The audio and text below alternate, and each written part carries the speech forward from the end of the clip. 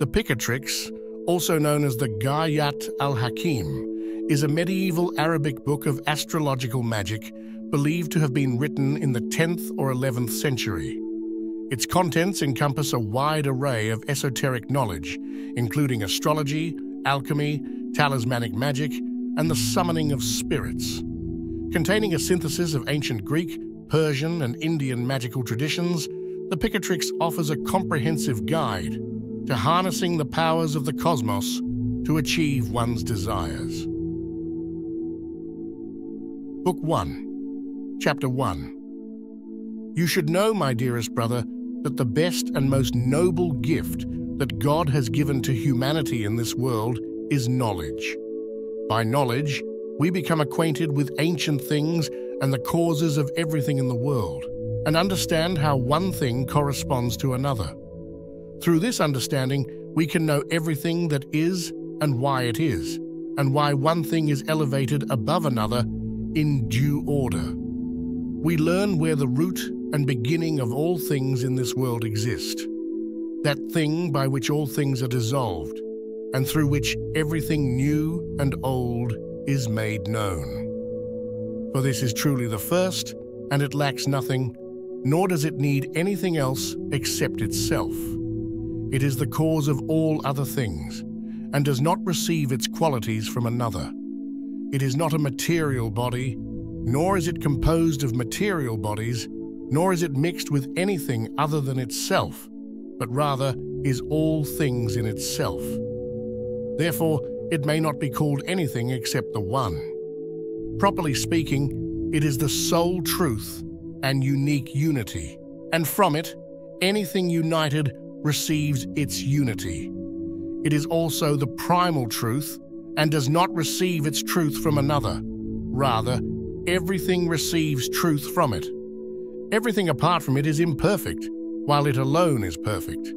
There is no perfect truth or unity apart from it, but it alone can be rightly called perfect unity and truth. All things are under it and receive from it truth and unity, generation and corruption, as it is the cause of these things. Because of this, it may be known which part of anything receives its properties from it, and how this occurs, and why. For the One alone comprehends the order and relation of the generations and corruptions of all created things, and which of them are first, which are of a middle station, and which are last. The last are the cause of their own corruption, and are not the cause of generation in any other thing. The middle have the cause of corruption in them, and are the cause of corruption in all things that exist beneath them. The first is the cause of the generation and corruption of all other things that exist beneath them, and nothing is higher or more perfect than it, so as to be the cause of its generations and corruptions. Nor is anything other than the One capable of perfect knowledge of the order of created things, and how and why the last is raised up by similarity, step by step, until it corresponds to the first, and descends again from the first in due order until it corresponds with the last. For the first alone is the perfect philosophy and the knowledge of truth. You should know that knowledge is a perfect and noble thing, and you ought every day to study God, that is, to study His commandments and His goodness, because from Him knowledge, perception, and goodness proceed, and His Spirit is a noble and exalted radiance. Whoever intends to study Him ought to despise the things of this world which have an end, and in which no stability exists. From Him, as from a higher world, the human spirit descends, and it ought to desire to return to the place whence it came and where its root abides. There indeed it has the capacity to know what the world is and what its powers are, and in what manner it was made by its Creator. The source of this knowledge is true wisdom. You should likewise know that God is indeed the shaper and creator of the whole world, and everything that exists in it, and that this world and everything in it were created from on high. Yet the mind of God is too deep and potent to be comprehended, and what little can be comprehended of it can be grasped only through study and knowledge. This is the greatest gift that God gave to humanity, that they might seek to know and understand. To study, therefore, is to serve God. Note also that knowledge has three properties. The first is that it always gains and never diminishes. The second, that it fosters virtuous habits. And the third, that it does not increase, unless the knower wills it and delights in it, and seeks after it with reason and will. Therefore, you should know that the secrets we intend to reveal in this book of ours cannot be won unless you obtain knowledge first. Whoever desires to know ought to acquire a passion for the sciences and thoroughly scrutinize their rules, for it is ordained that these secrets cannot be won except through wisdom and study in the sciences. In these secrets, however, is a great purity with which you will be able to help many. Chapter 2. What magic is and what its properties are. You should know that this science is named magic. We call magic whatever is done by man, by which sense and spirit follow by its action in all their parts, or by which marvelous things are done so that the senses are led by them, contemplating and marveling. Magic is difficult to understand because it uses connections hidden from our senses and sight. This is because these connections are divine powers placed before things to lure them upwards, as said before, and this science is too deep and strong for the intellect. Part of this science is practical because it operates on spirit by spirit, and this is done by making things similar that are not so in essence. The composition of images does this with spirits and bodies, while the composition of alchemy does this with bodies and bodies. More generally, we use the word magic for all things hidden from the senses, and those things that most people do not know how to do, nor whence their causes arise. By sages, magical images are called talismans, which may be translated violators, because whoever makes an image does so by violence and makes it by conquering the substance of which it is made. To work victoriously, he makes it with mathematical proportions and influences and uses celestial writing. These images are made from their proper substances in order that they might receive the aforementioned influence, and this is done at appropriate times.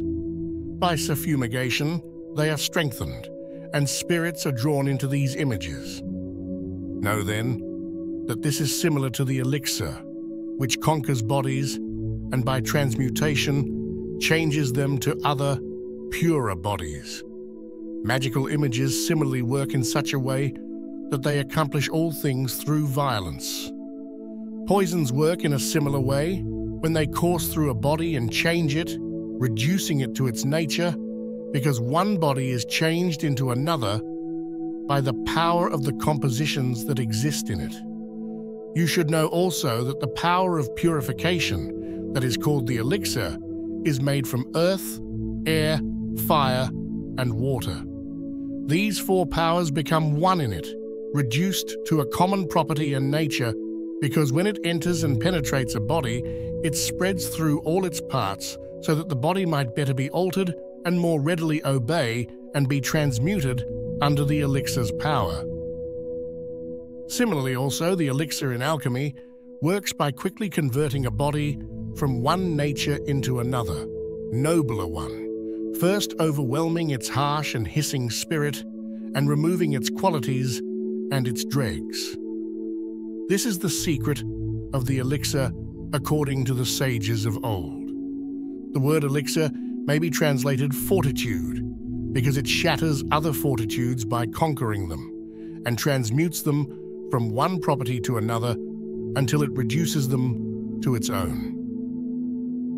The elixir cannot be made except by compounding animals, plants, woods, and minerals into one, as they imply who say that the elixir is made in the same way as the world, since the world is compounded out of all the things we have named.